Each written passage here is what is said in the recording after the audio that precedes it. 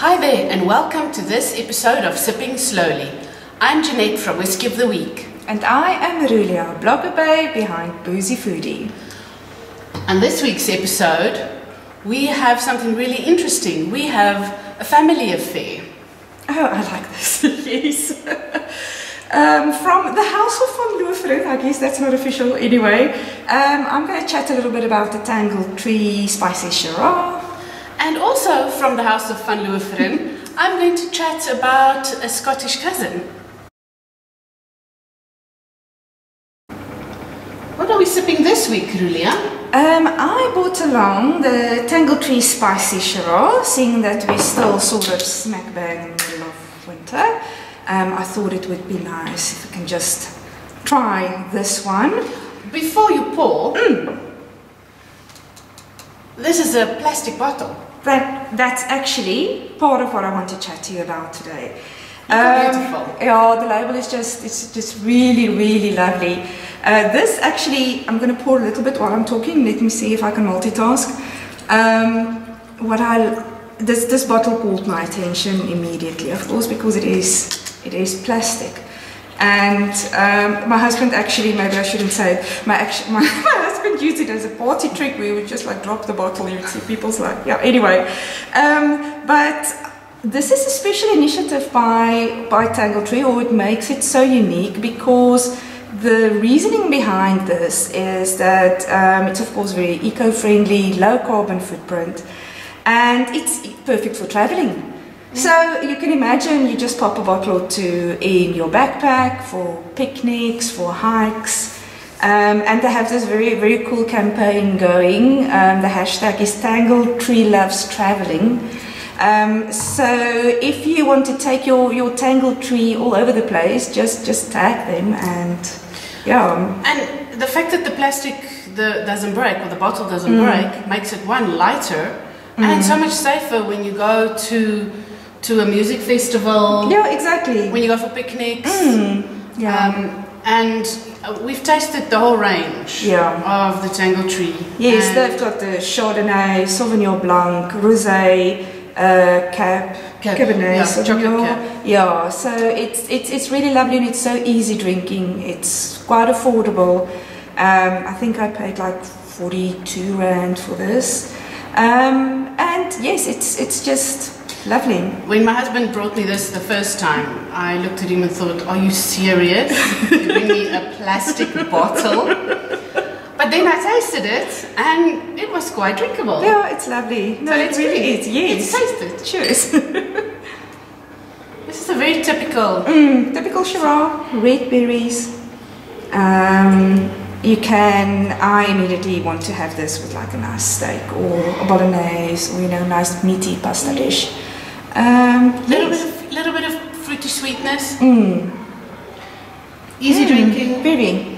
And at 42 Rand a bottle. Yes, I think it's just, like I say, I quite like the brand and the idea behind it. And the wine is lovely. So Jeannette, what are you sipping this week?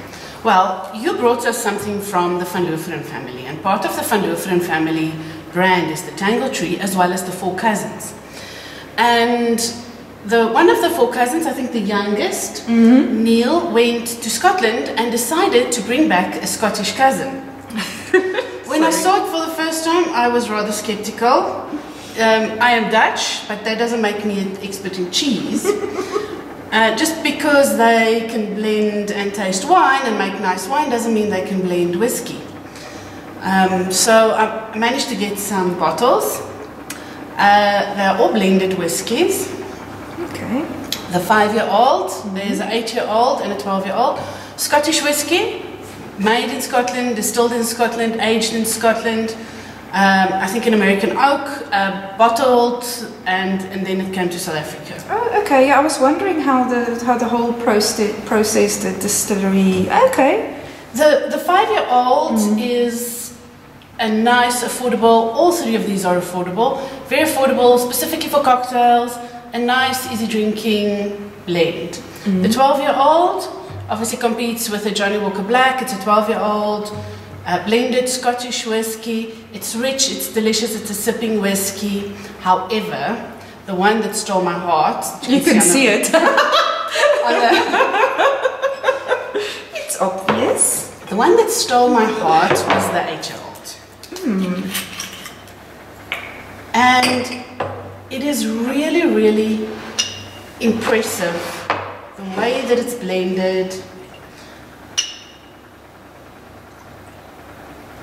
We don't know what distilleries are in here. Oh, okay. That's what I was going to ask for somebody who maybe don't know that much about whiskey. What do you mean if you say it's blended? So this is a blend, a mix of various distilleries. Okay. So there would be some grain whiskey in here, there would be some malt whiskey in here from 4, 5, 6, 10, 12, unknown number of distilleries. Okay. The one thing that you do know, one, it was done in Scotland, so it is specifically Scottish whiskey, and the youngest whiskey in this bottle is an 8-year-old. So there might be older whiskies in here, there might be a 9 or a 10-year-old, but the youngest whiskey is an 8-year-old.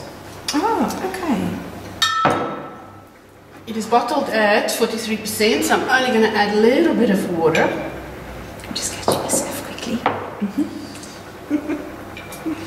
But yeah, have a sniff, have a taste. There's fruits. It's lovely. There's florals. There's vanilla.